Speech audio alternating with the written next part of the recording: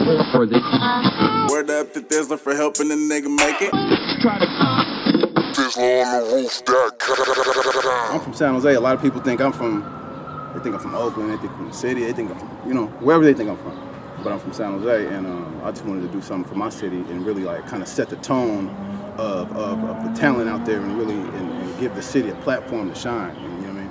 And I got the biggest name out there, and just how like the Bay feels like they've been slighted in the music industry as a whole, in the music world.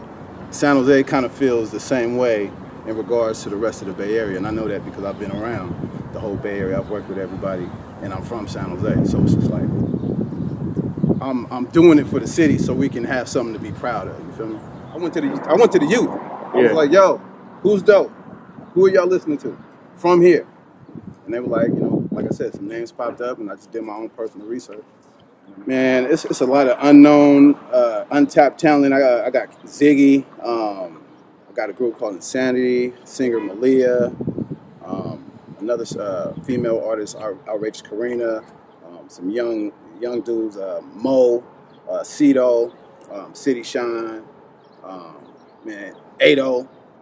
And these are all dudes that I just kind of, I put my ears to the streets and was just trying to find out who's who. You know what I mean? Like, man, I was asking my questions and all these names popped up.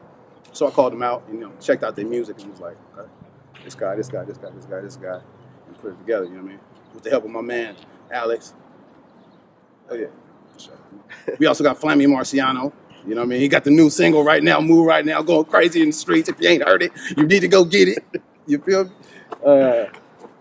But yeah, like I said, I just kind of tapped the youth and just kind of asked around and was just like, man, who's dope? And since I've done the project, a whole slew of other people that I didn't even hear at the time, have come forward, and I plan on working with them too. But for this first project, I think I got a nice well-rounded sound. I think it's super dope.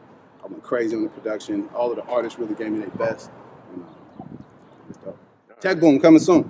Word up to Thizzler for helping the nigga make it. Thizzler on the roof.